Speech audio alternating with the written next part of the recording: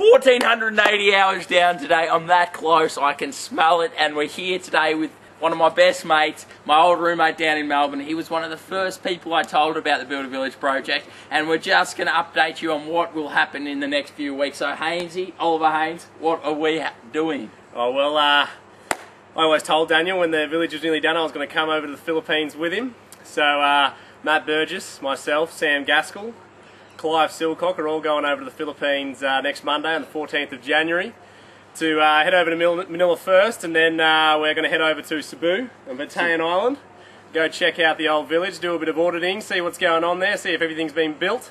Then we're going to be documenting this on Sam Gaskell's big film camera, just so we have all the footage for everyone. We're going to edit it, we're going to try and make it into a documentary, involve poverty, mental health. There's more to come. We'll speak to you about that over in the Philippines. But it's very exciting. 6 weeks.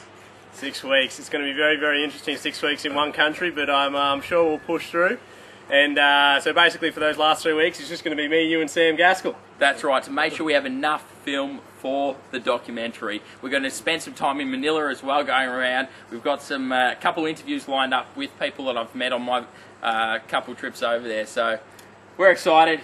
Very exciting. 1,480 hours down, 20 hours to go. Thanks to the Bennett Elbow. Thank you, Oliver Haines, for today. Stay tuned. Cheers. Thank you.